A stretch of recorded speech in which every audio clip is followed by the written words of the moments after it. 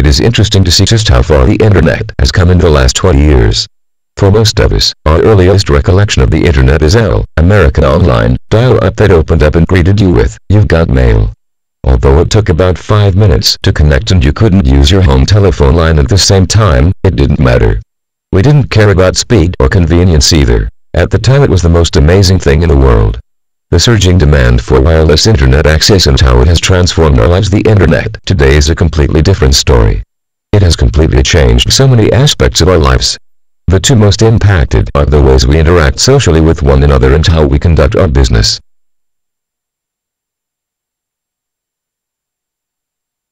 Socially, with the introduction of sites like Twitter and Facebook, we have become completely obsessed with constantly updating our status, uploading pictures and viewing our friends' profiles. We have reached the point to where we rarely talk on the phone with one another because it is easier to send a text or write on someone's wall.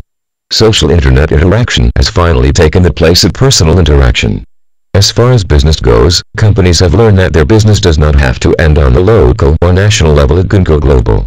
With the introduction of sites like Skype and GoToMeeting.com, businesses can now conduct meetings with someone on the other side of the globe, from the comfort of their office, by simply inserting a laptop cord to their notebook, pad or computer.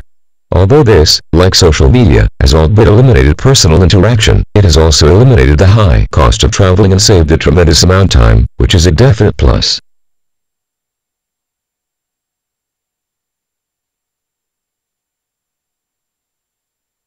Although our obsession with the internet has changed the way we interact with others, it has also catapulted internet companies that provide wireless connections into a billion-dollar corporation. It has been reported by the GSMA that mobile operators worldwide are seen to invest up $72 billion in the next year on international wireless broadband technologies alone. With a constant growth of internet users, it is only right to invest mobile infrastructure to accommodate the rising demand. As we continue to grow from a national economy into a global economy, the need for international wireless access will grow as well. There is no denying our growth from hello to where we are today. It is interesting to see where we will go next.